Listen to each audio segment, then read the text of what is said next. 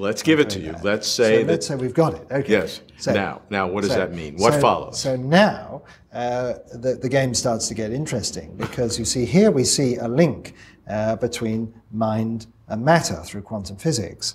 But what we're really after is not so much mind and matter, but mind and laws.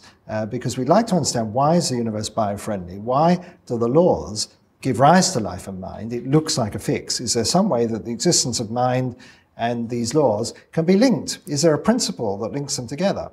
And there is indeed, if we get away from the idea that the laws are some sort of God-given, pre-existing, Platonic type of entity that are just there for no reason. We think of the laws as more like a program being run on the great cosmic computer. They're information processing, and that there is some lassitude in those laws, some sloppiness or wiggle room, if you like, in the nature of those laws, because the universe that we can observe, even in principle, is a finite system. It's not an infinitely precise computer. It's not a Platonic computer existing in some realm of idealized mathematical forms. It is finite in age and finite in resources. And so that means that there is an inevitable lassitude, if you like, in the nature of those laws. And so because of this wiggle room that the laws of physics have, this enables the mind or observations to gain purchase, some sort of causal purchase over the laws of physics. So let me just contrast this with the standard picture. The Big Bang, the beginning of the universe, in the standard picture came with a set of laws already nailed down, absolutely fixed, precise, couldn't be any different.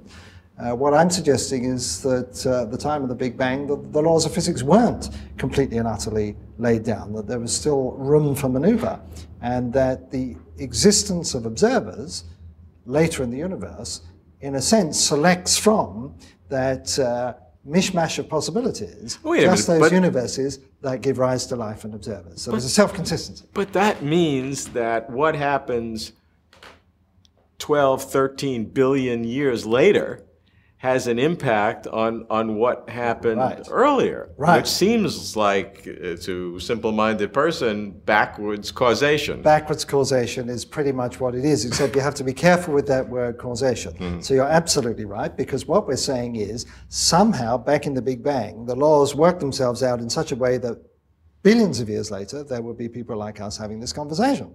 So that looks sort of ridiculous, doesn't it? Because, you know, how can what happens now affect what happened then? But actually, physics has all sorts of inbuilt mechanisms of backwards causation like that. Now, I'm not suggesting that we're literally, by making observations today, changing the past. It's more subtle than that. In quantum physics, you can do experiments today that affect the nature of reality that was in the remote past. And these experiments have been done in the lab in a very limited way. It's not that by observing something today we change the past. You observe an electron today, measure its position or something. That's not saying that you change where it was a million years ago. But what it is saying is that what we can say about the reality of a million years ago depends on the observations that we do today. You can't send information back in time, you can't tinker with the past, but you can still affect the past or be part of the past's reality by the decisions we make today. That's actually not controversial. That's established physics. Could you put it this way, that you're specifying of alternatives that existed, you're actualizing or specifying a set of them? Right. So Stephen Hawking has recently suggested that the way we should look at quantum reality is to say, well, we make an observation of the universe here and now, and then we follow back in time all the alternative quantum paths that could lead to that. And of course, we can only have quantum paths that are consistent with the existence of life and observers in the first place. What I'm doing is to extend those ideas from just states of matter to the laws themselves. I'm saying that in quantum reality, with this sort of backwards reaching effect that you get, it's not quite backwards causation, but it's a sort of backward congealing of things, that this includes the laws that will give rise to the observers in the first place, so that the universe fine-tunes itself, it engineers its own self-awareness through the existence of observers that come later on in the scene. Aren't you doing something that scientists in general think is very ugly, and that is this bad word called teleology, which implies that the end result is what caused something in the beginning. Don't scientists find that anathema? Biologists find teleology anathema because before Darwin, you see, there was this notion that God had made the species for a purpose, and that even if you believed there was evolution, it was sort of directed towards something or had a goal or something like that. Darwinism says evolution is blind. Nature can't look ahead. It just has the effect of randomly tinkering with things, and the best get selected. And so teleology is seriously out of favor with biologists. But physicists, in a way, are more comfortable with it because, you know, causality at the fundamental level, if we're just talking about this atom affects that atom, putting that backwards, that atom affects this atom, there's a symmetry there, a symmetry in time, which is absolutely fundamental in the laws of physics, that underlying time symmetry. Now, in practice, when we see cause and effect at work in daily life, it seems to have a definite directionality to it, and anything that you play a movie backwards, people laugh because it looks so preposterous.